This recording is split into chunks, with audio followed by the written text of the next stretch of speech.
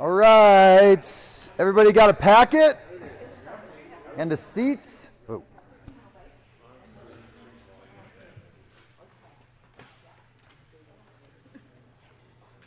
Yeah, even you, Jarecki, get a seat.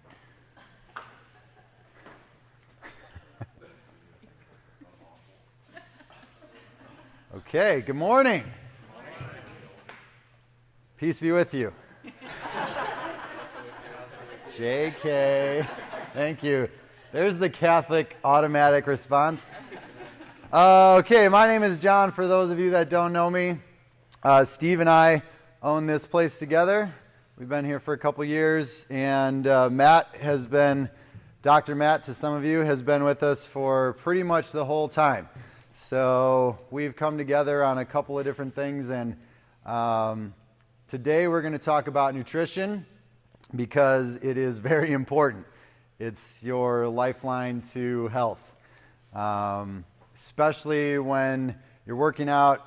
At CrossFit, we do lots of high-intensity workouts, so we need a lot of energy, good fuel to make that happen and to get the gains and the results that we want through all of our efforts so we don't waste our time.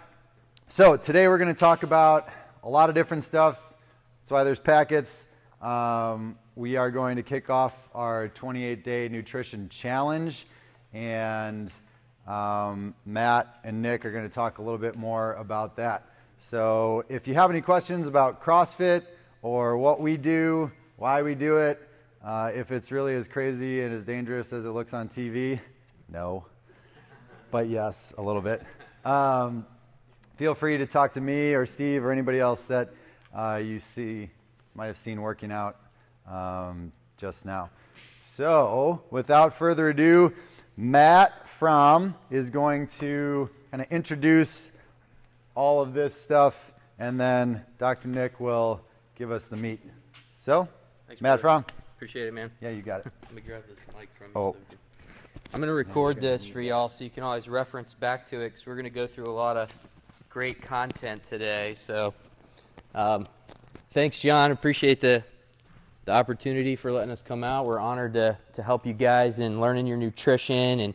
And just to give you a little background about what we do, I own 3 clinics here in the greater Milwaukee area. So we have one in Waukesha, one in Brookfield, one in Hales Corners. Dr. Nick works at the Waukesha clinic, and just to kind of give you a little background on Dr. Nick, he likes to do these crazy things called ultra marathons. Anyone ever heard of that before? That's like the 50 milers or whatever. And so, the first one that he did, he bonked out. If anyone knows what that means, you literally hit the wall and just can't go anymore. So it's walk, run for the rest of the marathon. And so he decided that he could do better than that. And so he started to learn this ketogenic process that literally taps into your body's ability to burn fat for energy. And so his next race, despite the fact that he was pushing himself so hard that he had to pull over twice and puke, he actually beat his time by, what did you say, like an hour and a half? Yeah, he beat his time significantly the next time around. So when you tap into this fat-burning process, not only can it help you lean out, but it can also help you tap into energy systems and supplies that you didn't even know existed inside of your body. So the cool thing is that it's not just about the fat burning. What we really teach is it's about being healthy. So make sure that you got your hands on one of these red folders here. That's kind of going to be your guide to what we're going to teach here today. And so if you don't have one, there's a couple laying around here, and there's a couple extras up front as well. But then I'm going to ask you to pull out this little pamphlet here, because this is really going to be kind of your follow-along guide as we're walking through the process here this morning. It also has all the rules of engagement for the 28-day challenge. So if you are serious about participating in the 28-day challenge, today we're going to teach you the science and the why behind, the nutrition principles and why they work and how that physiologically works inside of your body. But the how-to is really in this pamphlet. So it has turnkey recipes and a meal plan already set up for you. So if you walk away today saying, yeah, that all sounded great, but I don't know the first step to actually pulling that off in my life, this is your guide to making that happen. So make sure that you have one of those. I'm going to ask you to turn directly to, I believe it's page 4. Yes, page 4. And you'll see that there's a section right there called your 28-day challenge goal. And so my challenge to you today is that by the time we leave here this morning, that you would know what your goal, what would you like to see out of the next 28 days? Do you want to get slimmer? Do you want to have more energy? Do you want to be sleeping better? Because you'll see through this nutritional process, there's a lot of advantages that can lean your way. So, by the end of today, let's figure out what your goal is going to be over the next 28 days. I'm a firm believer in setting goals and then going after them. And so I think that's just a productive way to help you to start to dig into this. So I'm going to talk a little bit about the mindset behind this, because you don't tackle this type of a nutritional change in your life unless you have the right mindset. And so I want to talk a little bit on the mindset principles for a couple minutes, and then we're going to get Dr. Nick up here, and he's going to start teaching you guys the nutritional part.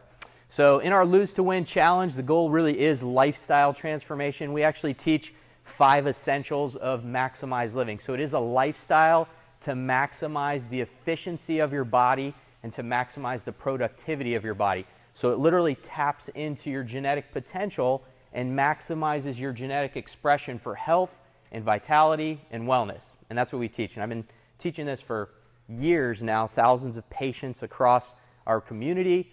We're part of a system called Maximize Living that literally has 500 offices across the world.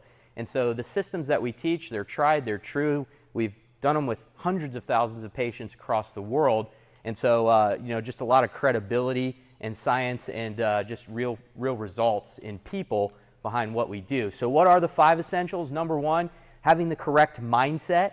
And that's that we get to the cause. And we're not just looking to treat symptoms. We're not looking for a quick fix. We're not afraid of work, and we tell patients that all the time.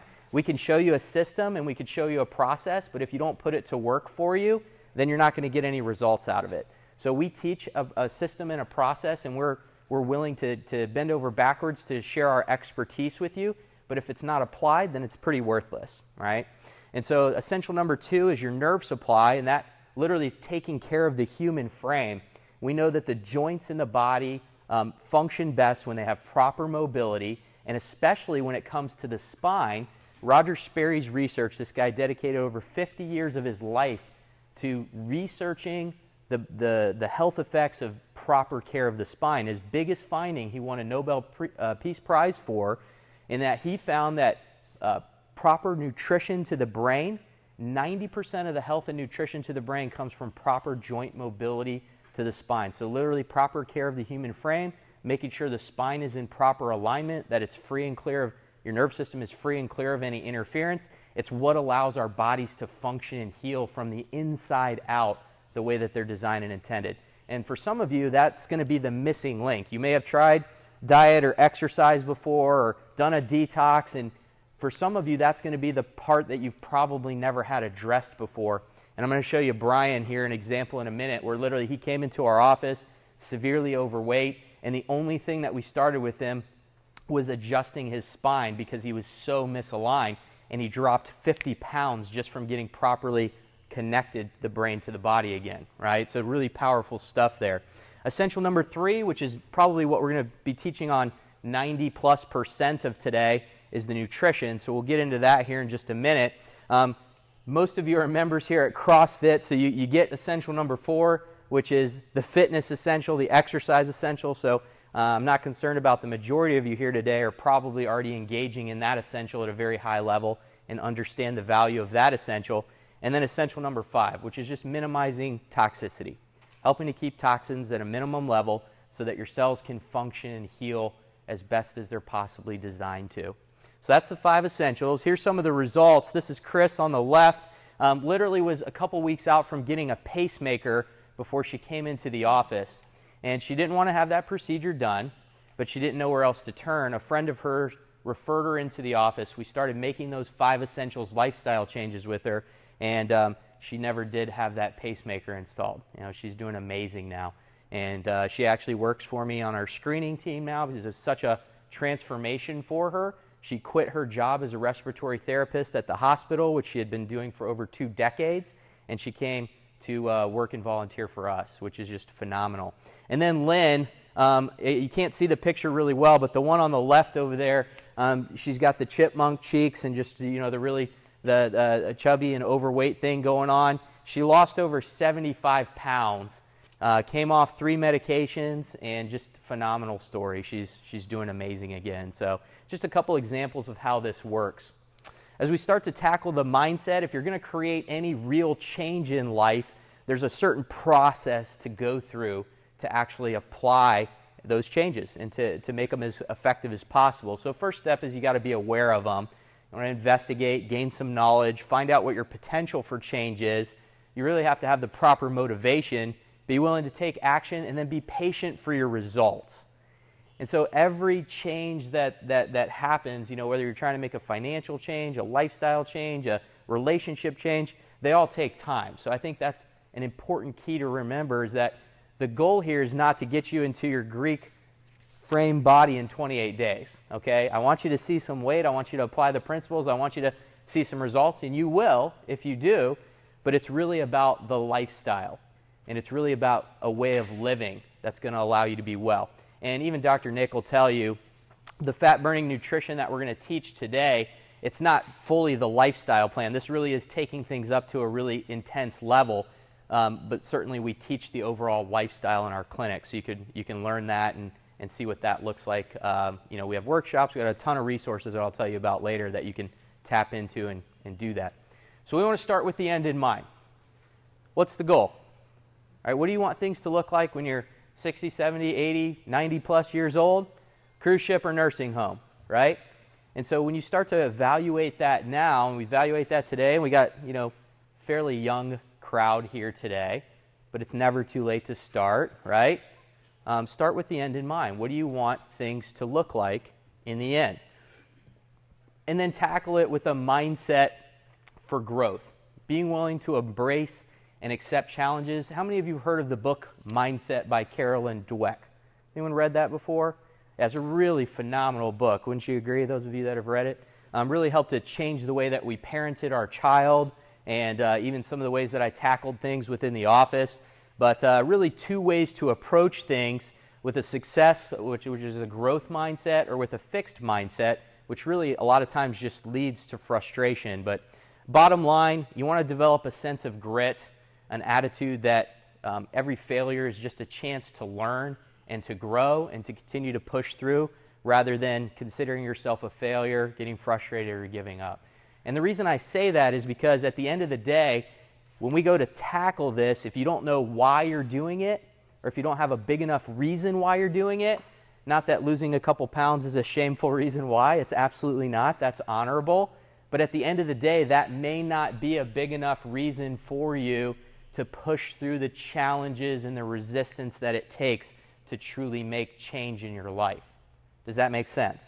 However, if you have a big enough why, then you'll endure almost anyhow. And so one of the things that you'll see on page 4 of your pamphlet guide as well is there's an opportunity for you to write in your big why. And I like to teach big why in a set of 3, and I love the way that John opened. Peace be with you, right? So God, you know, is the first why. Why would I do this to serve a higher purpose? What's the bigger purpose to this whole thing? The second reason would be family, and then the third reason would be purely just for yourself, to better yourself. So the 3 parts of the big why: God, family, and yourself, and then you got to fill in the details and the specifics of what that means for you. But I would encourage you to have a very solid and anchored big why, because that really does anchor you into a principle and a belief system that will help you to push through the tough times, and that's really what the purpose of that is. So a couple myth busters here. Eating fat makes you fat. That was a myth that was developed out of this low-fat movement, and Dr. Nick is just going to crush that belief here today.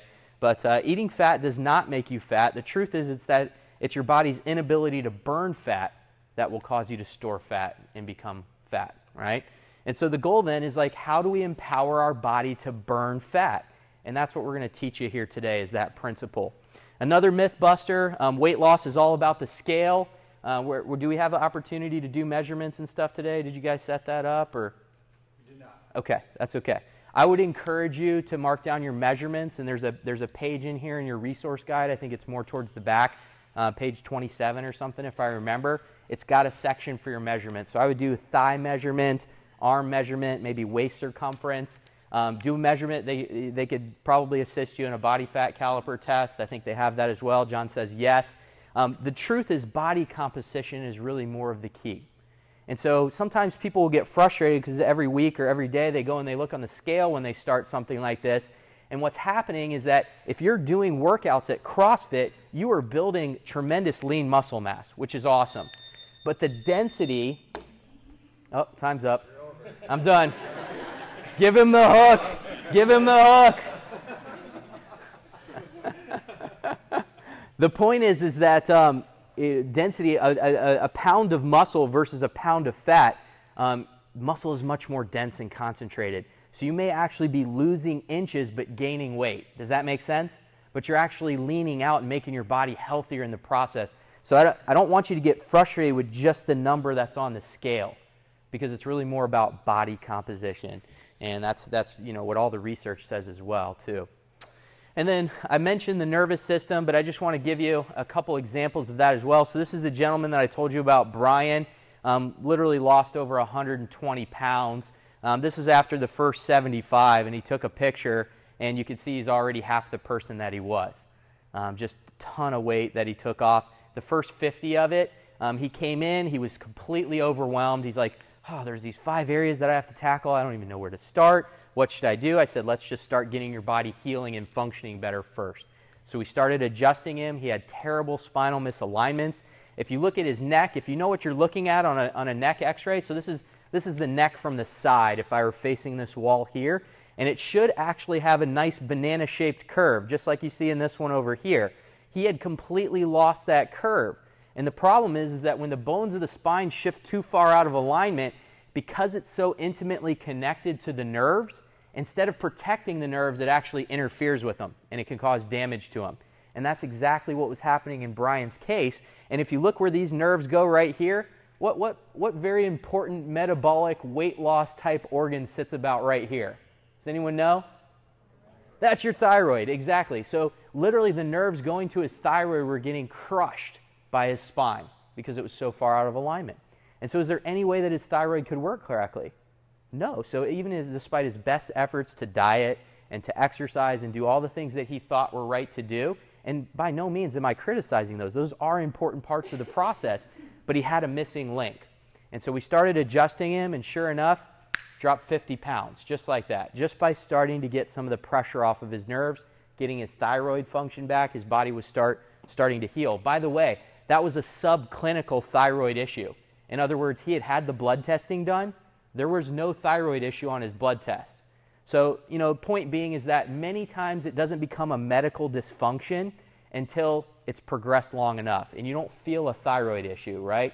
When do you feel a heart issue? When do you feel a cholesterol issue or blood pressure? You don't feel these things many times until it's too late. So it is important to understand how the body functions and heals. And of course, this is his post x-ray. So after we got that functioning and healing correctly, he's doing amazing. Balancing of hormones improve the brain as a result of chiropractic adjustments, help maximize every new lifestyle change or healthy habit you adopt. Again, if your body is functioning fully from the inside out, then the nutritional changes you make, the exercise changes you make, the way you detox your body, it's just going to empower all the hard work and the efforts that you're putting in those areas, because your body can actually adapt to those changes at a higher level. Chiropractic adjustments help restore hormone balance and produce health favorable changes, ranging from weight loss to overall improved function in the body. And you guys saw the example of that in Brian. One of the big issues for him, thyroid was disrupted. Thyroid hormones weren't working correctly. There's no way the metabolism can work correctly if that system's not functioning the way that it should. So if you know that you need help with that, or if you discover after making some of the changes that you're still not hitting your goals the way that you want to, we do this in our office. You're welcome to come in and get checked. Right now, our current new patient special in our office for the month of April is just $127 for your first 3 visits. That includes your full exam in the office, digital posture so we can see what the structural changes are, nerve scan, so it shows me where the interference is on the nerves, and if we need to, we'll take x-rays. First adjustment, we'll give you a doctor's report of findings and see what we need to do to get you well. Typically, that's $210 coming in off the streets. Our new patient special for April is just $127, so feel free to take advantage of that if you need to. The other thing that we do beyond the testing of the function of the nervous system, if needed, we also do something called metabolic testing. So there's many, especially when it comes to weight loss resistance. Again, we mentioned the thyroid, but adrenal imbalance can be a huge issue as well, neurotransmitter, digestive, systemic inflammation, or if your body's not detoxing correctly. So we actually do have nutritional profile testing that we do, and it's called metabolic. So we don't, we test, we don't guess on this stuff. If you come in and you have some functional needs, unfortunately insurance doesn't pay for any of this stuff because it's all nutritional recommendations is what the testing tests for. So many times insurance doesn't pay for supplements, so they're not going to pay for the test for the supplements either. But it does give us a very targeted, customized approach for your case. So again, if that's something that you struggle with and you need our help with that, then we're here to serve you in that capacity. So without further ado, I'm going to bring up Dr. Nick then. He's going to start getting into the nutritional component and start equipping you guys here. And then I'll come back and circle back when he's done, and we'll talk about the logistics of the 28-day challenge and how to get started off. The challenge will officially start on Monday. So you got a couple days to digest this and prep for it. And I always have those wise, I don't want to call them a wise ass, but wise asses that go out and say, well, I'm going to eat a piece of cake and I'm going to drink a, whatever, and get it all out before Monday. So if that's you, then you got the weekend to do that. Hopefully you don't feel that you need to. But all right, Dr. Nick, you're up.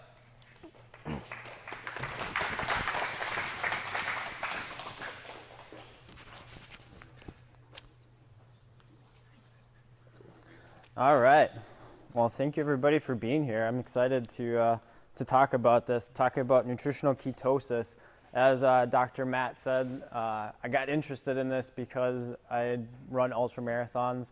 I guess I'm one of those crazy people that do that. So I've ran 50K, 50 miles. So I've ran 3 50 milers and 2 50Ks, and yeah, I'm definitely hooked. But a part of that and being hooked on that and loving that and enjoying it is what I'm doing nutritionally. And so when it comes to diets, there's tons of confusion when it comes out there, because you hear somebody doing well on a vegetarian diet, somebody doing well on a vegan diet, or high protein or high carbohydrate, high fat. It can be very confusing, and I don't necessarily think that there's one specific diet that's right for everybody. But then there's some that definitely outshine a lot of the others. And one of those ones that outshine all the others, I would say, would be the ketogenic diet or high-fat diet, which is what we're going to talk about. And this isn't something that Dr. Matt and I have thought up or anything. This is actually backed by research, and there's more and more research coming out about this every day because all the benefits that they're learning about this.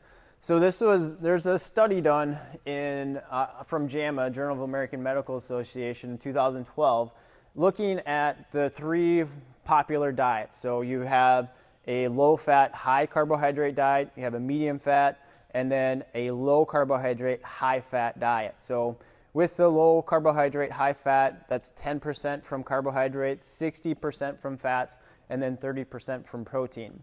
So what they did is they took some measurements before they started this, and then 30 days later they retested those.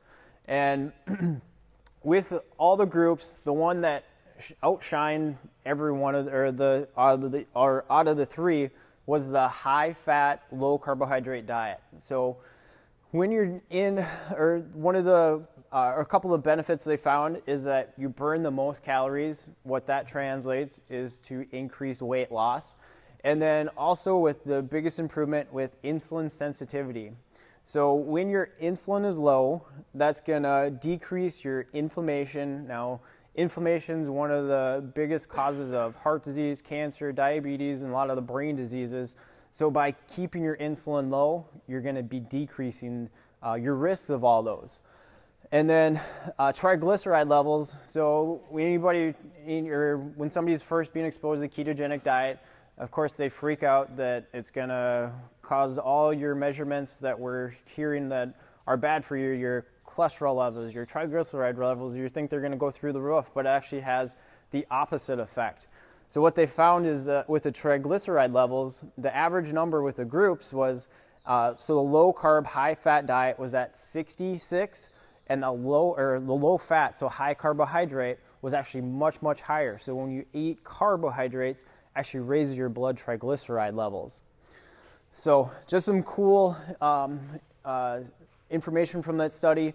Also began to get into a ton of other benefits from doing the ketogenic diet. So what is the body's main fuel sources? And there's two main fuel sources. So there's either sugar, so glucose, or fat, or you're burning ketones.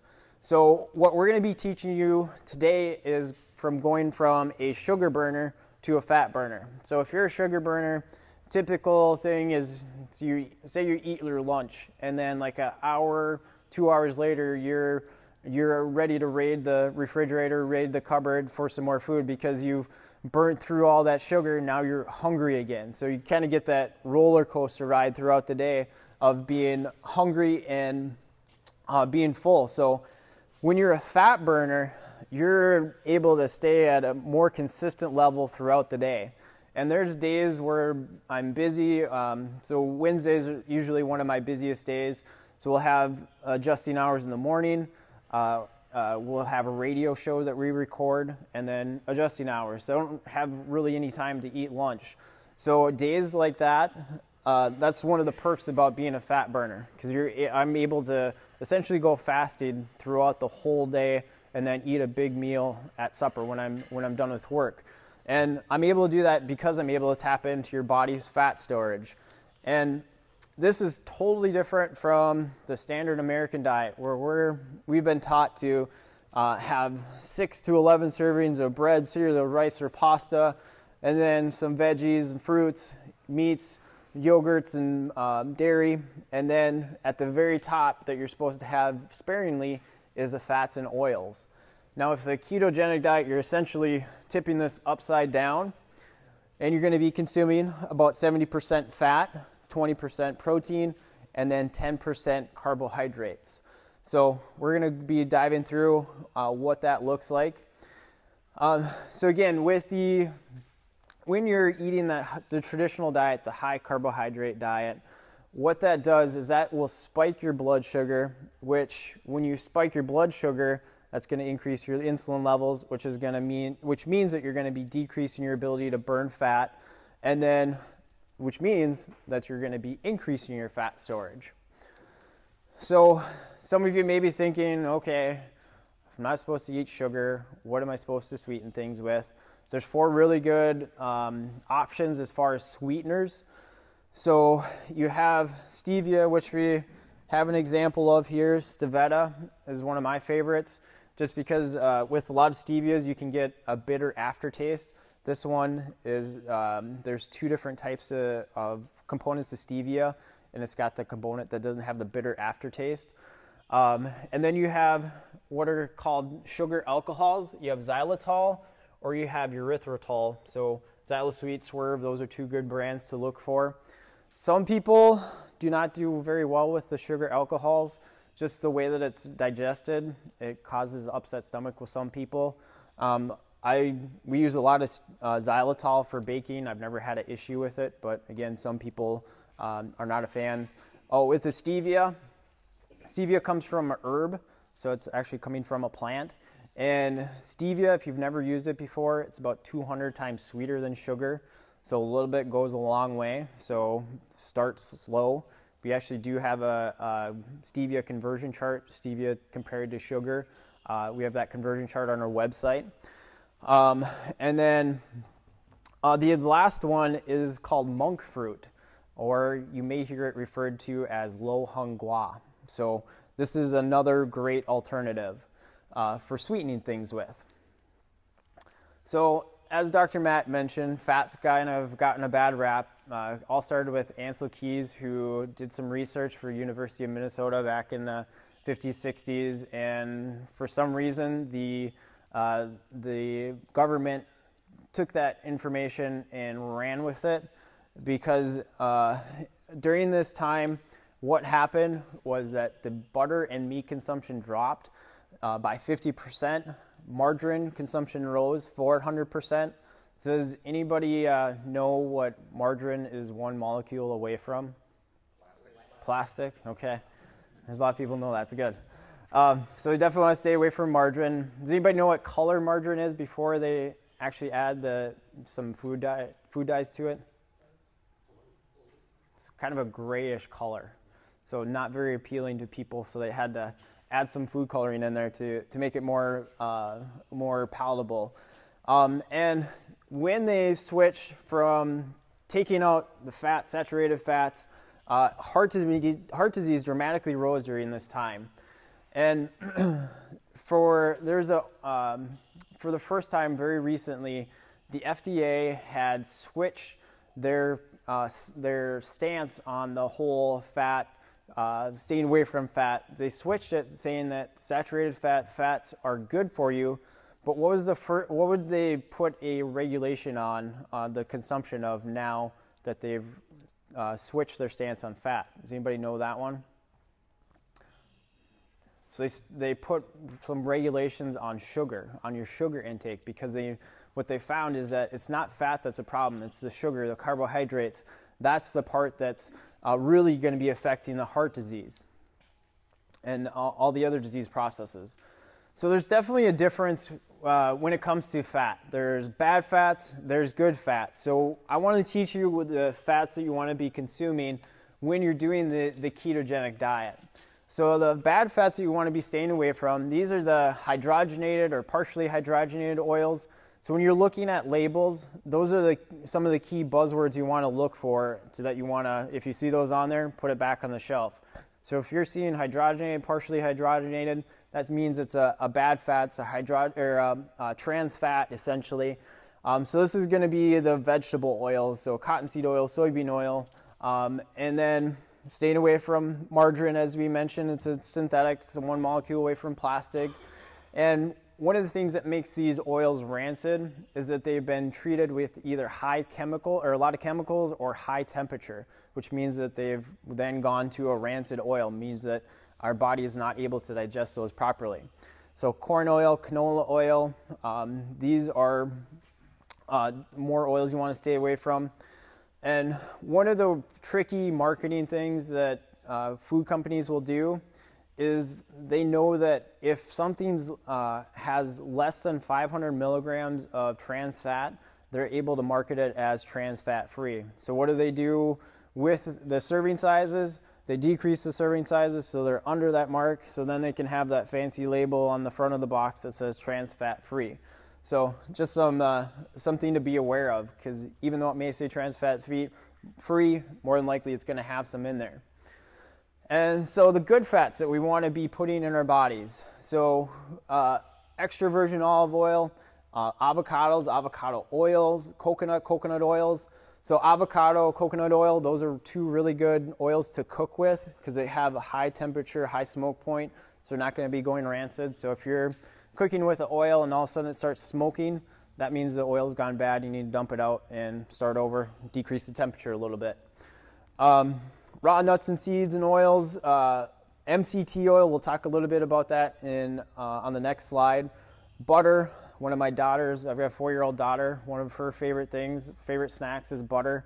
She'll go to the fridge, pull out the pack of Kerrygold, grab a spoon and sit down and start eating it. And I'm okay with this because it is a good healthy fat. Raw cheeses and yogurts, grass-fed meats, eggs, whole milk. So getting the whole milk versus the skim milk, because with skim milk, when you take out all the fats, they have to add sugars in there to make it taste good. So you want to be consuming the whole milk yogurts. Fatty fishes, so Pacific or wild-caught salmon, you want to be staying away from the Atlantic salmon. If you put those two next to each other, you'll see a dramatic color difference between the wild-caught and the Atlantic salmon, because the Atlantic salmon is typically farm-raised, and they actually have to add food coloring to the farm salmon to actually make it look somewhat close, and still not even close at all.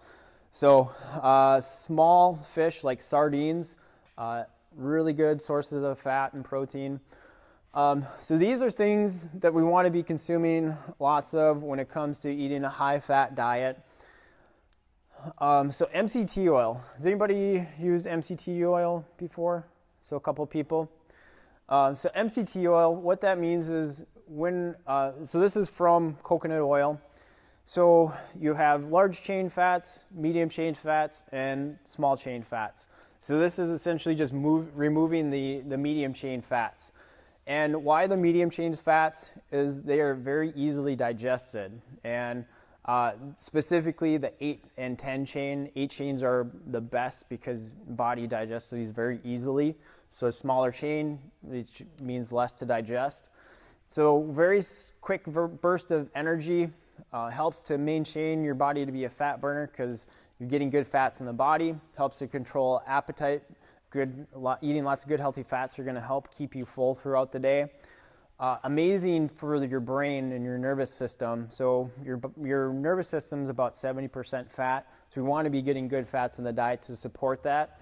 One of the things that the ketogenic diet first became popular with was with brain diseases, epilepsy, seizures, Alzheimer's, dementia. Because when the brain and nervous system are in these disease states, they do not do well with consuming carbohydrates. The ketones are very clean sources of energy. Then the brain's able to utilize these even though there's these disease processes going on. Great fats for people who have gallbladder issues or have had their gallbladders removed. MCTs are digested in the stomach, by the liver versus the stomach and versus the intestines. So it bypasses that whole system. It's digested by the liver. So able to digest them a lot easier and a lot faster even. And so if you've never eaten the MCT oils before and your body's not used to it, you want to start slow, because if you consume a little bit too much, you can have the phenomenon I refer to as disaster pants. So it can get the balls moving if you're consuming too much too quick. So start slow with MCT oils, and then you can start to build up as your body ramps up the digestive enzymes to digest them. So how does the ketogenic diet work in a nutshell? So once you start restricting your carbohydrates, your body has what are called the glycogen storage. That's your sugar storage. So once the body burns through those, the body wants to stay alive. So what it does, it's smart and starts breaking down our large source of fatty acids that we have throughout our body.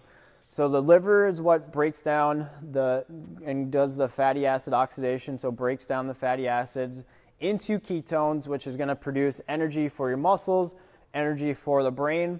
And the really cool thing with this is it's going to spare your muscle tissue and you're going to be able to burn fat. Some other benefits of the ketogenic diet: it's going to fix your people who have the real intense sugar cravings. Sugar, if you've never heard this before, it stimulates the same receptors in the brain as drugs do. So like cocaine stimulates the same receptors. So it's as addictive as drugs. So when you stop consuming those, putting good fats in the body, it's going to help a ton with the sugar cravings. It's going to help with the lack of hunger, as I mentioned earlier. It's going to help with lowering lots of the big blood markers people are always looking at. It's going to help with lowering your blood pressure, lowering cholesterol, triglycerides, drop your blood sugar and insulin, decrease with stiffness and pain in the joints. So we did this same challenge in January with a lot of our patients, and one of our patients, Steve, he did the challenge and he went at the challenge full bore. And by the end of the challenge, he lost 35 pounds. He's now over 50 pounds. He kept going after the 28-day challenge. And he started this on Monday, came in for his adjustment on Thursday, and he already noticed a dramatic difference in the stiffness and pain in his joints. So one of the things that happens when we're over-consuming grains, sugars, it causes systemic inflammation throughout the body. So going to be going to a lot to joints. So again, when you start removing that, going to be a big difference as far as stiffness and pain in the joints. Clear thinking, this is one of the things I really notice. I mean, I've never been very heavy before, so I wasn't doing the ketogenic diet to lose weight. But the one thing that I noticed was the clarity in thinking, just the way that my brain was able to start functioning. Dramatic difference, better sleep, and of course, the main thing that we're talking about the ketogenic diet for is it's amazing for weight loss. And some people, when they hear the term ketosis, they get it confused with the term diabetic ketoacidosis. And these are important things to understand. There's a big difference between diabetic ketoacidosis and nutritional ketosis. And I like to think of diabetic ketoacidosis to an uncontrollable forest fire versus ketosis, which is a contained campfire. So ketoacidosis is when somebody doesn't get enough insulin levels. So this is type 1 diabetics that don't get enough insulin, and all of a sudden the body starts going into freak out mode because it's not getting the sugar that it needs. So it starts going the total opposite way and overproducing ketones in the body, which is not a good thing. So versus ketosis, where it's a very controlled level of ketones in the body. And I already kind of mentioned this as far as one of the reasons why people with brain diseases, different things, do really well with ketosis is because it is a very clean energy source. So think of ketosis as a natural gas. Think of burning sugars, glucose, as coal or wood, very dirty burning. And in the body, it takes about 23 steps for glucose to go to ATP, which is our body's main energy source for the mitochondria, versus 3 steps for the body to go from fatty acids to ATP. So very fast in comparison, very clean. So what does your body prefer to burn? Actually prefers ketones. And one of the things that got me first interested in the ketogenic diet is the ability to tap into our body's almost unlimited supply of energy. So even if somebody has super low body fat percentage, say 5-6%, you still have anywhere from 30,000 to 50,000 I've heard up to of calories that we're able to burn from our fat. So a good analogy for this is, say we're driving this gas truck down the road and we have this huge gas tank on our back, and then we have the truck's small gas tank, and all of a sudden we're driving along, we run out of gas. We've burned through all the gas in the truck. And when you're a sugar burner, you're not able to tap into this huge gas tank storage and keep going. You're stuck. You're dead in the water. You're bonking. You're hitting the wall in the athletic world. So when we're in ketosis, we're essentially able to hook up this huge tank of energy into the motor of this truck, and we're able to keep going for much longer periods of time, and we don't need to be consuming lots and lots of the goos, the gels, and different things that a lot of the runners use to keep that glucose level up. So the big thing is with ketosis, we're able to tap into that energy source. We're able to burn fat as energy. So how do you know if you're actually in ketosis or not? If you're somebody who's wants to be very specific, if you're kind of nerdy like me and really want to know, you can actually get a glucose meter that also does ketones. So this Precision Extra, this is a way that you can actually measure your ketone levels and even your blood sugar levels. Now the ketone strips, they can be a little spendy. One strip is anywhere from $2 to $4, so it's not the cheapest thing. There's a couple other ways. There's actually a breath meter that you can blow in, and it'll analyze your ketone levels. It's not maybe quite as accurate as the blood, but it gets pretty close. There's also some ketone strips that you can pee on, but those aren't very accurate. It doesn't really tell what the level that you're looking at in the blood is a beta hydroxybutyrate.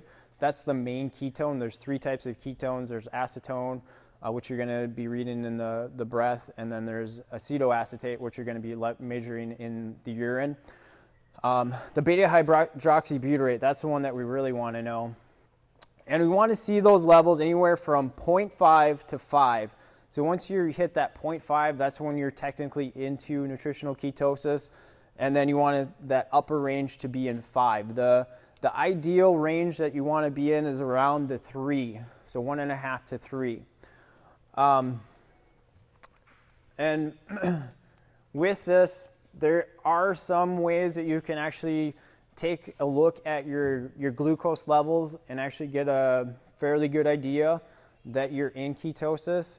So what I've read is that if your glucose levels are down in the 50, 60 range, that's going to technically mean that you're in ketosis. It will vary a little bit person to person, but it's a little bit cheaper way to check and see if you're in ketosis or not. So 50, 60 is what you want to see the blood glucose measured at. So the keto flu. Has anybody ever heard of the keto flu or keto storm? And what this means, it's not the actual flu. It's not that you're actually sick. It's just the transition from you're training your body from being a sugar burner to the fat burner, and your body is going through the adaptation process of using ketones instead of sugar. And during this time, you may experience some fatigue, some headaches, some coughing, some sniffles, irritability, nausea. It almost feels like you're sick, but it's just the body adapting to being in ketosis. And some things that you can do to kind of make that transition a lot easier is by using some digestive enzymes. So again, your body's getting used to increased fats or digesting a lot more fats. So taking some digestive enzymes, that can help a lot. Making sure you're increasing your water intake, because the body does something interesting when you're going into ketosis versus when you're not. When you're eating lots of refined carbohydrates, your kidneys will retain your sodium and also will hold water. But once you go into ketosis, for some reason it dumps the water, dumps the sodium. So we want to make sure that we're increasing our water and increasing our electrolytes. So a couple ways we can be getting those electrolytes is by Himalayan sea salt. And this is again one of those controversial topics with salt, that we should be taking it out of our diet. But when you hear the negative side of salt, that's talking about the traditional highly refined table salt, not Himalayan sea salt, which is loaded with 80 plus trace minerals that our bodies need. So it's not going to have that same detrimental effect as the traditional table salt. So you can consume up to 2 teaspoons. So if you start feeling that you're getting the brain fog, you start getting maybe even some dizziness, headaches, that's a sign that you need to increase your minerals. So you can either just put a little in your hand, dump it down, wash it with some water, or even put it in some water. Of course, use it when you're cooking. So there's many different ways you can get that in. You can also get those minerals, vitamins and minerals from like a multivitamin, or even one of my favorite ways too is with like a greens powder. Again, you're going to be getting tons of trace minerals and vitamins from that. So these are some ways that you can kind of get through that keto flu, keto storm time period. So this is typically the first week, so 5 to 7 days that this transition will be happening. And then when it comes to the actual ketogenic diet, what I found is that you want to do more of what's called a cyclical based ketogenic diet. You don't want to be fully in ketosis all the time. Body again does some amazing things or crazy things. So you get about 4 weeks in doing a full-on ketogenic diet, and you can start having some hormone issues, particularly thyroid levels start getting affected. And one way you can prevent that from happening is by doing the cyclical-based ketogenic diet. So what that means is that for 6 days out of the week, you're doing the strict ketogenic diet. Then for 1 day, you're going to increase your carbohydrate or protein loads. And why can you increase your protein loads and affect your carbohydrates is because, and this is one of the things that people need to be aware of too, is because a lot of times when you start removing carbohydrates, a lot of people will tend to overdo the protein and won't be able to lose weight, is because your body does what's called gluconeogenesis, is when you overconsume protein, your body starts turning that back into sugar. So that's why the Atkins diet, I think Dr. Atkins was on the right track with that diet, where he was realizing we needed to start avoiding the carbohydrates or minimizing them, but I think he just had the proteins and fats mixed up, where he was big on increasing the protein, but just moderately increasing the fat. So body does gluconeogenesis, so you can actually increase your protein and still increase your total carbohydrates throughout the day through gluconeogenesis. So on a typical day with ketosis, you're going to be consuming anywhere from 30 to 50 grams of carbohydrate. But on the refeeding day, you're going to be increasing that to 100, 125, even up to like 150. So like athletes. So pick a day that's going to be your most intense athletic day. This is a good day to do your refeeding. So like days that I'm going out and doing my long run, that's my refeeding day. Just because athletes in general can actually get away with a little bit more carbohydrates just from the athletic activity. So even like a workout day, so like a CrossFit workout, you can probably get away with a little bit more than even 50 grams. So there's a little bit more leeway with athletes. So proteins, what we want to be eating. So we want to be getting some good quality, and this is one of the things that I always tell people to start with when they're starting to make changes. A lot of people want to start buying the organic veggies, and that's something that's really good to do down the line. But if you're going to be putting your money in a place that's going to have the biggest bang for your buck in terms of quality and less toxicity, is putting that money towards getting some good quality meats and dairy. So grass-fed, grass-finished meat, poultry, so chicken, turkey, getting some good quality eggs, fish, again, going with the wild caught versus the Atlantic farm fish, and then protein powders, getting 100% grass-fed whey, so from grass-fed cows. Carbohydrates, so there's definitely better ones than others on the ketogenic diet. And that's kind of a big misconception with the ketogenic diet is with the carbohydrates, you think you're not going to be getting in lots of veggies or fruits, but you want to look at the fiber content of the vegetables, because fiber isn't broken down into the carbohydrates. Body isn't breaking those down. So it takes a little bit of research with this one. But what you can do is you can look at the carbohydrate breakdown of the vegetables, and you want to look at the fiber versus a non-fiber component. So the non-fiber component is the one that's going to be counting towards that 50 grams per day. It's not the fibrous part, because again, the body's not going to be breaking that down into the carbohydrates. So you want to stay away from a lot of the root vegetables. Those are good ones for the refeeding day, just because they're going to have a higher sugar content, higher carb count. So this is a chart that's in the book. And then, so if you're doing the ketogenic diet to lose weight, and you either aren't losing weight like you think you should be, or you lose weight for a while and then all of a sudden you stop, there's a couple things that you want to look at.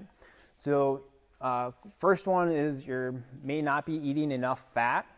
You may be eating too much protein, like I mentioned, the gluconeogenesis.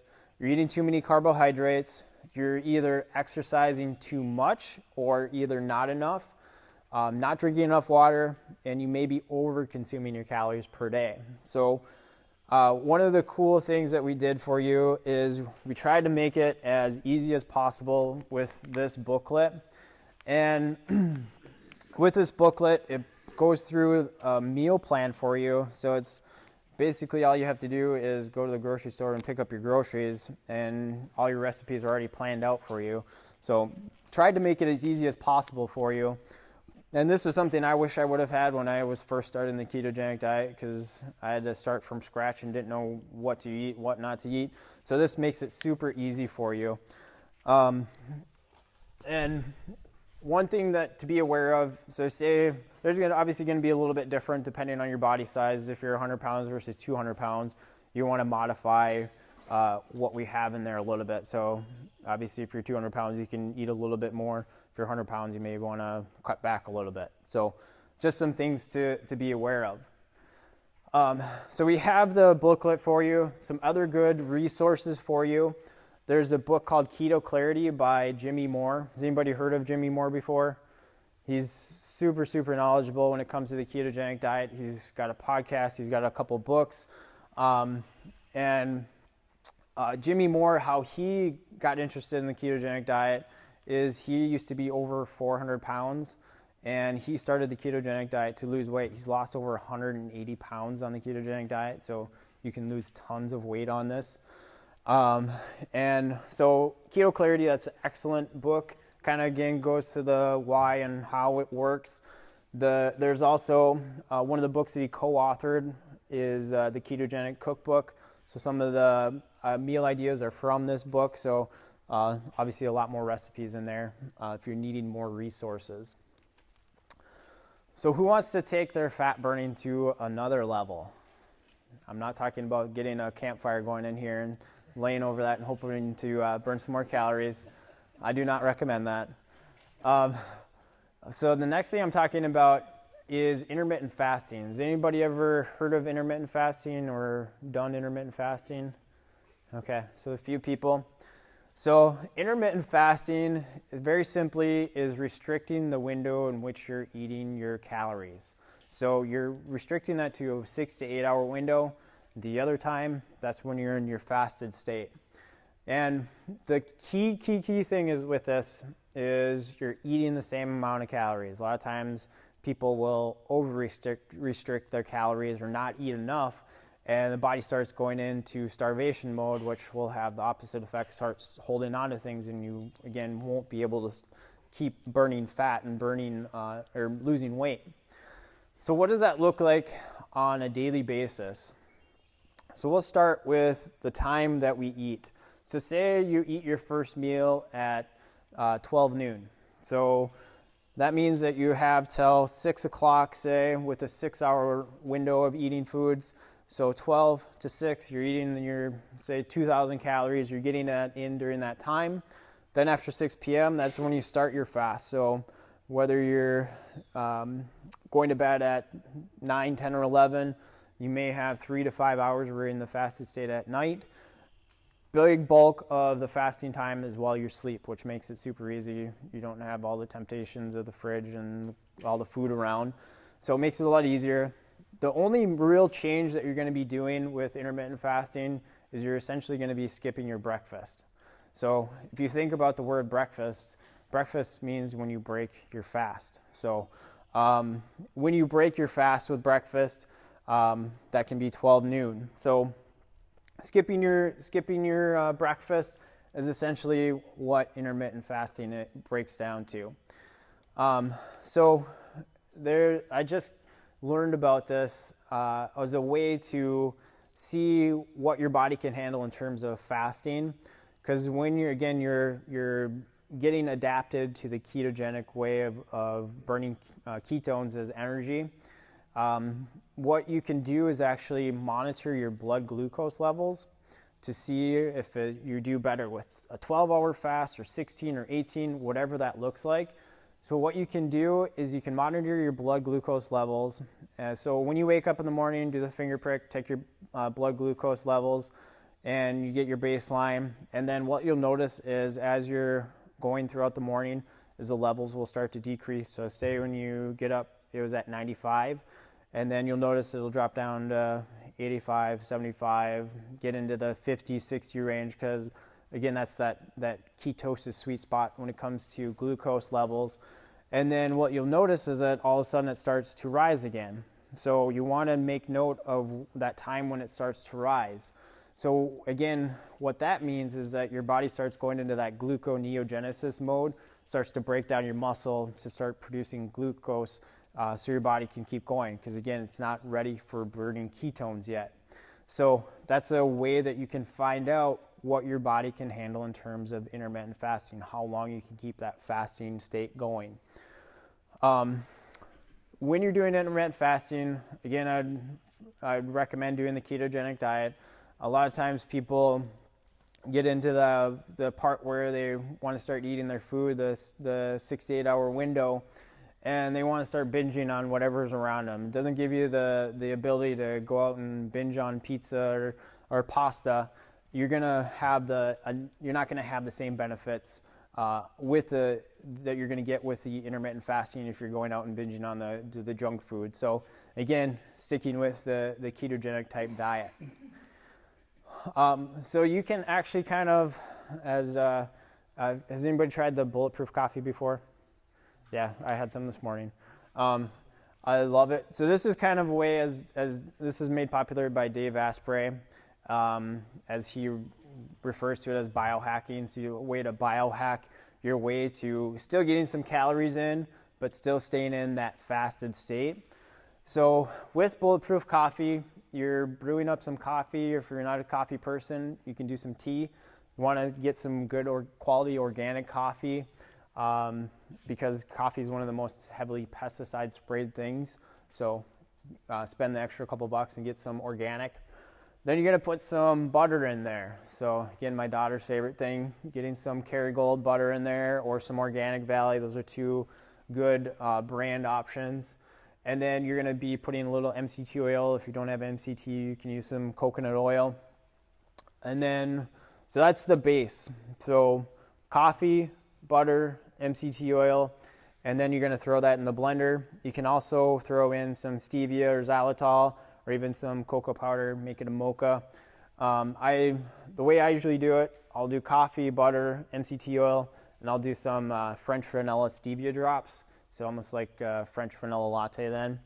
So the key with that, again, throwing it into the blender. I've tried doing it in the shaker bottle. Does not work at all. The fats come to the top and is not pleasant to drink at all. So spend the extra minute and blend it. I like using an immersion blender. I've put it in the big blenders before, but the heat just trashes the blenders, the containers. So immersion blender is what I use. So put the coffee and everything into a quart-sized jar and use an immersion blender, blend it for like 30 seconds, and it's ready to go. And it's a lot easier to clean up too than the big blenders. If you're not a coffee person, one of the other things that we'll recommend, and this is usually what I'll do a lot of workout days. So I also do CrossFit workouts 3 to 4 days a week on top of doing some running. So after a workout, I'll do a scoop of protein, scoop of greens, some MCT oil. So you're getting some protein to rebuild the muscles from the workout. You're getting some good quality nutrients from vitamins and minerals from the greens, and you're getting the good benefits from the MCT oil.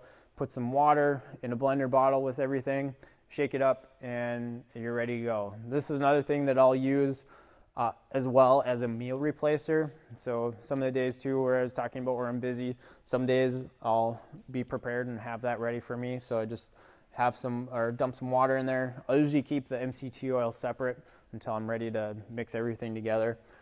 And super, super filling. You can, again, take this to another level and throw some chia seeds in there, and that makes it even more filling. So chia seeds, if you've never had those before, they absorb the water, good source of fiber, and almost become gelatilized. So you want to make sure that when you put them in, you shake it up right away. Otherwise, you'll have a big blob of chia seeds in there. and by the time you're done, you open it up and have to eat it. So it's better to take the extra time and shake it right away a couple times. So some of the benefits of intermittent fasting. So this again is going to be another key component of retraining your body from being a sugar burner to a fat burner. Also, it's going to help with decreasing your hunger cravings, helps with regulating blood sugars, resets hormones. A couple of the big ones, the hunger hormones, so leptin and ghrelin, those are ones that get out of whack when we are eating lots of meals throughout the day, eating lots of refined carbohydrates. So leptin is your fat burning hormone, as well as the one that tells you that you're full. Ghrelin is a hormone that tells you when you're hungry. So those get out of whack when you're eating the standard American diet. The other big thing with the intermittent fasting is it allows your gut to heal. Now, it seems like almost an epidemic thing that people are having all kinds of gut issues nowadays. So this is one of the ways that you can work on healing your gut. So your gut can only heal when it's not digesting. So if you're constantly eating, constantly snacking throughout the day, your gut doesn't have a chance to heal itself. So intermittent fasting, you're getting that 16 to 18 hour window where you're going to be able to work on healing your gut. And then the last big benefit, it's going to help with losing weight. So one of the other things that I just came across is one thing to be aware of is if you're on a statin medication, one of the things that you won't be able to get into is ketosis. Because there's a enzyme, it's called HMC enzyme reductase. That's the part that the statin medication will block, because that blocks the production of cholesterol cholesterol production in the liver. Also prevents coenzyme Q10 from being produced.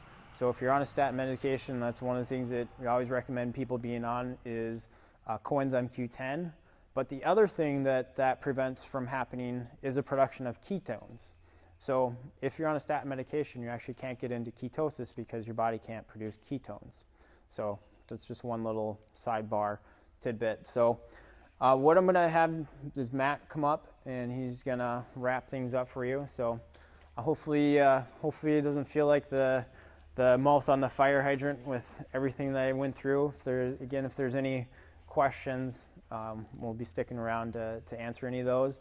But the big thing is that the book is going to be huge for you all, because that's going to walk you through what you're eating on a daily basis. And that's always the biggest question people have anytime they're changing their diet is, what the heck do I eat now? So it makes it super, super easy for you.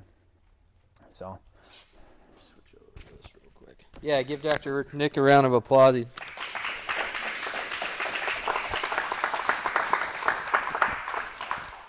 Thanks, Doc.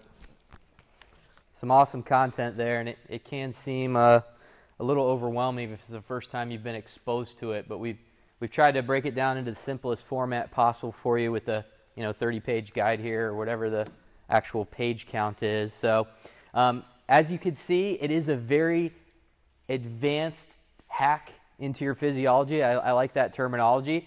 So again, if you're on cholesterol medications, or if you're otherwise not sure if you're healthy enough to go after something like this, please talk to your doctor or come and talk to one of us so we can make sure that it is a doctor-guided process for you.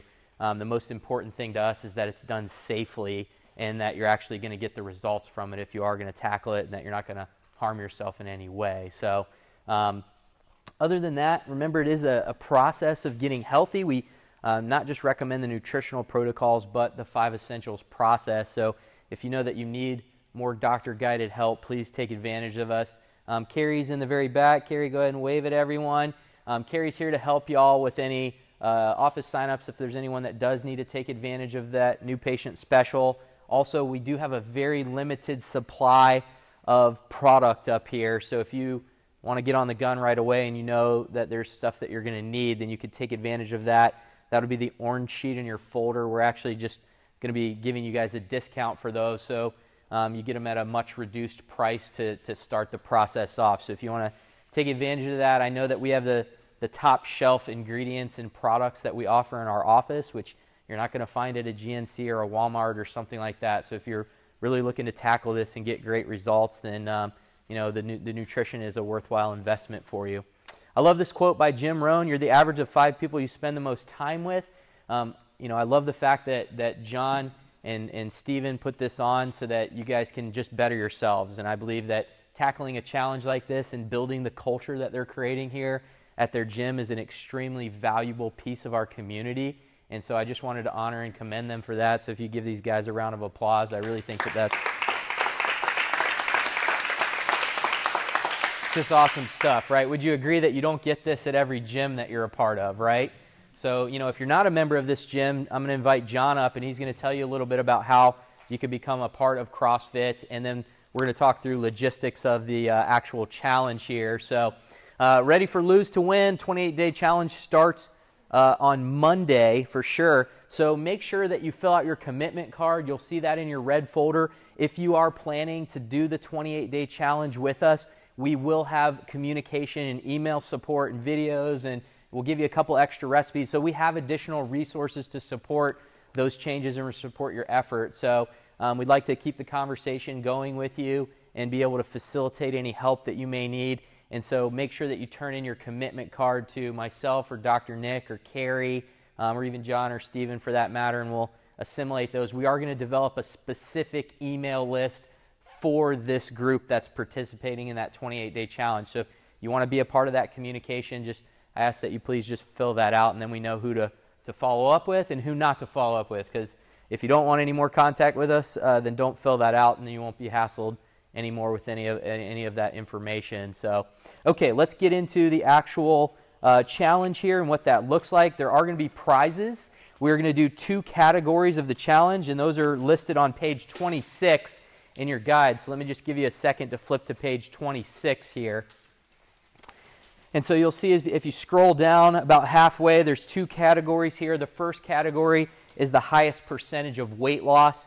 And so on Monday here at the gym, John is going to be doing measurements for you guys. We will do a scale measurement as well, but then they're also going to do body fat percentage. So they have one of those body fat percentage sensors.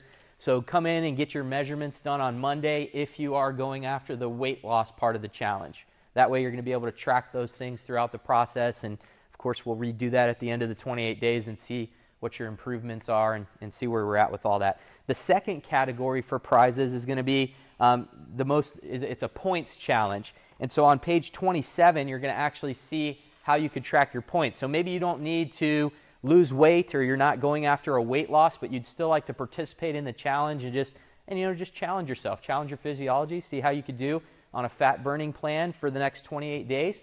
And so for those of you that don't have weight to lose, we still want to be able to honor that challenge and that willingness to make the changes and that effort that you're going to put into it as well. So it's really just how well you follow the system. And so you'll see there you get 10 points per day when you're following the meal plans, 5 points per day if you're coming in and getting your gym workouts in, 10 points per day if you'd be willing to, or 10 points total if you'd be willing to go on Google or whatever review site that you use, and I would ask that you would do this for CrossFit Vanquish as well. But if you found the content helpful today, the process valuable to you, we would love to be able to help other people in our community realize the value of it as well. So if you'd be willing to go and leave a 5-star review for us, then that really helps us out with building more social credibility. And they say up to 40 to 50% of people will go online first before they're going to actually entertain going into an office. And so if you found this content valuable, please do that. That just helps us out a lot. And then you get points for simply answering the question, what was your biggest accomplishment over the past 28 days, and what will you continue to improve? I would encourage you to track your current weight, your current measurements. Go ahead and set your goal if you are doing a weight loss goal, and your measurements if you're doing an end loss measurement. And if you're just doing the points challenge, what's your goal for your total points? What would you like to do? You want to get as many points as you can, which is if you flip to the next page on page 28, you'll see there's a total of 445 points available. I'm going to encourage you to go ahead and write out your goals and do your big why. Again, that was my challenge to you in the beginning. Make sure you have that formulated today or before the challenge actually starts. That way you can anchor back into that when things get tough, right? When things get tough, remember why you started. So make sure you have your big why. And then your biggest 28-day accomplishment at the end. At the end of the 28 days, we're going to ask that then you just, cut that sheet out. That's your tracking sheet and with your points and the information filled out on the back.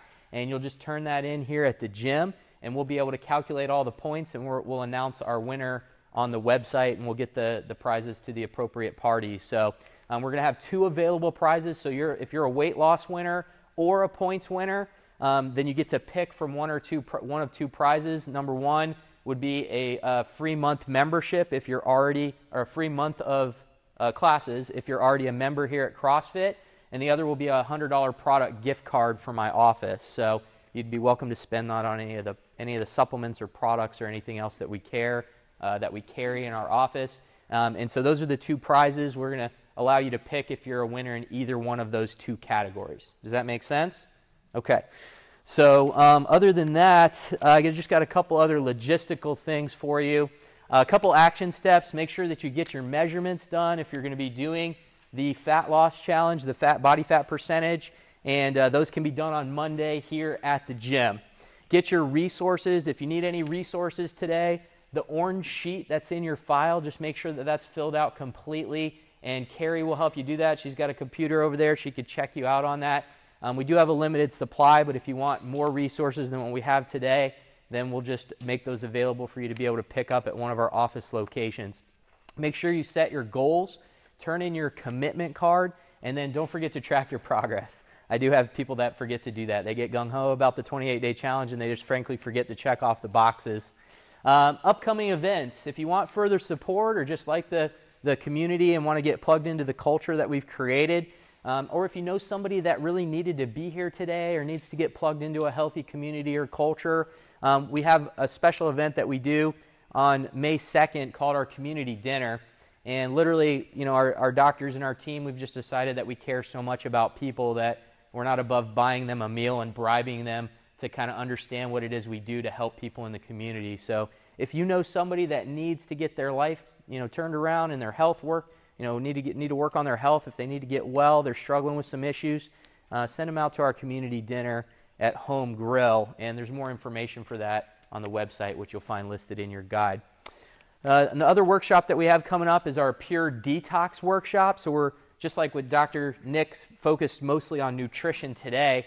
This one's going to be all about essential number 5, which is our minimizing toxins essential. So we're going to teach you where the most common exposures to toxins are, which mostly actually come from our home environment. So soap, shampoos, laundry detergents, deodorants, all that kind of stuff. There's an accumulation of toxicity that happens that we all need to really be aware of, because that does impact the way that your body functions and the way your health will play out long term. So if you want more information on that, that is this week. So that's already Monday, Tuesday, and Wednesday. We have 3 different offerings for that particular workshop. Again, you could go to the website and get more information for those as well. They're also listed here in your guide. Winners will be announced online. Again, the website's maxhealthchiro.com. That's all that I have for you specifically as far as the challenge. Let me bring John up here to talk a little bit about the gym and CrossFit, and we'll just kind of tie things up and let you guys go. You bet. Round of applause for these guys.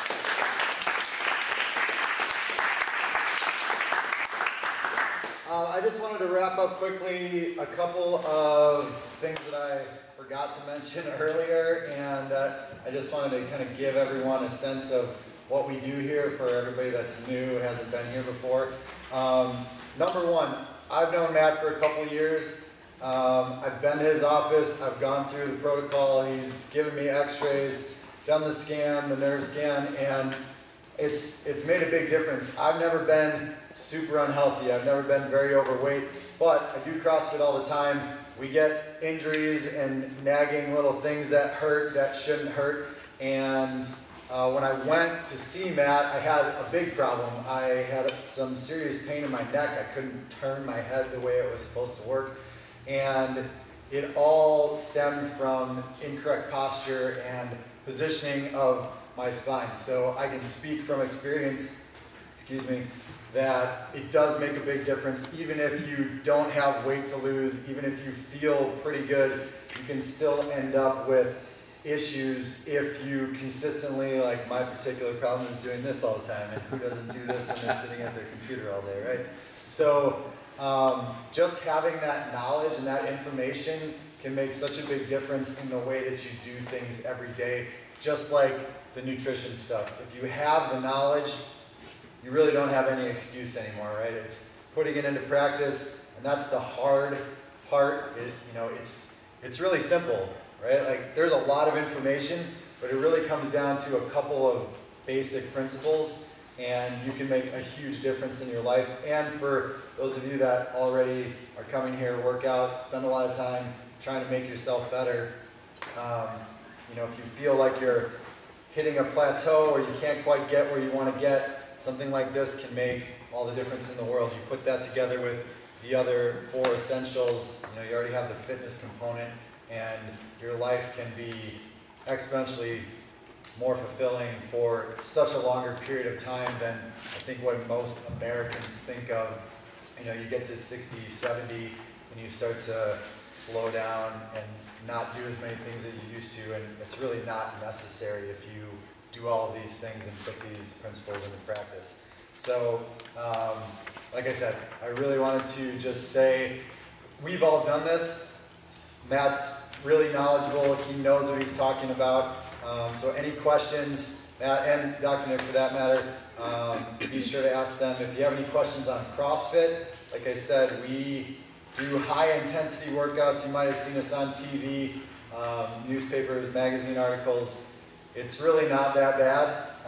We start from the very basic movements that we do, teach you how to move correctly, and we have a special class for beginners that we have everybody go through in order to get that foundation set. So if you don't work out now, or you do something else and you're interested, feel free to talk to me, Steve, anybody that looks like they were working out this morning. Be happy to answer any questions. But it really does make a big difference.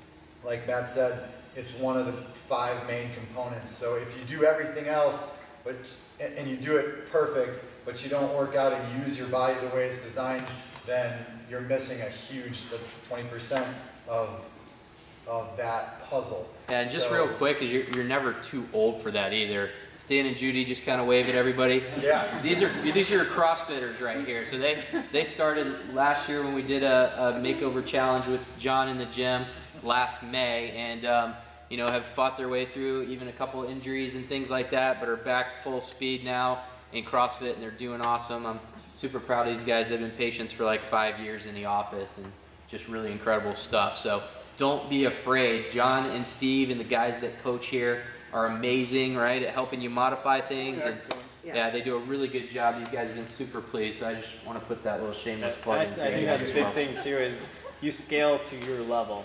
You don't have to feel like you're one of the going at it like the elite athletes that you see. You're scaling down to where your comfort level's at. Yeah, we always say the athletic needs of Olympic athletes and grandparents are the same as far as the actual protocol, the movements, the intensity levels, the number of reps, the weight that you're doing. That's what changes, that's what we scale. But being able to do a squat and sit down in your chair and stand back up functionally without hurting yourself or needing help, that's something that everybody should be able to do. I don't care how old you are.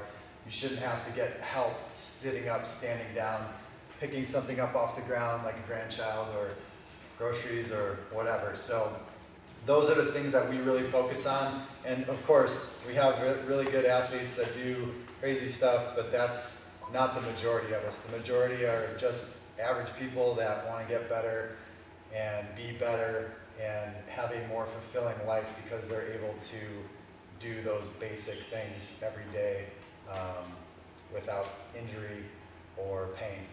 So that's CrossFit. The other thing I wanted to shameless plug on just everything that we've talked about today.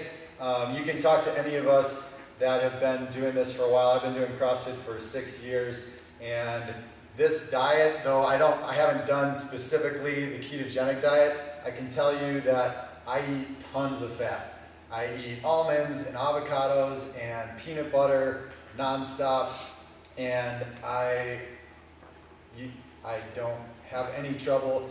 This is true. You don't have to gain weight when you eat fat. There's a lot of other things that are involved. So and if you do something like what we do with CrossFit, you need that fuel, you need that energy to be able to perform and get the benefits of what we do here. So highly recommend this for everybody that does CrossFit and hasn't heard of this before. And everybody else, you put the two together and you have a highly potent combination. So just want to thank Dr. Matt and Dr. Nick again for coming out. We really believe that fitness and nutrition together are key components. You can't do one without the other. You won't get the full benefits of the one without the other. So with that, thank you all for coming. Any questions, let us know. We're here to help. Other than that, have a great weekend. Go enjoy some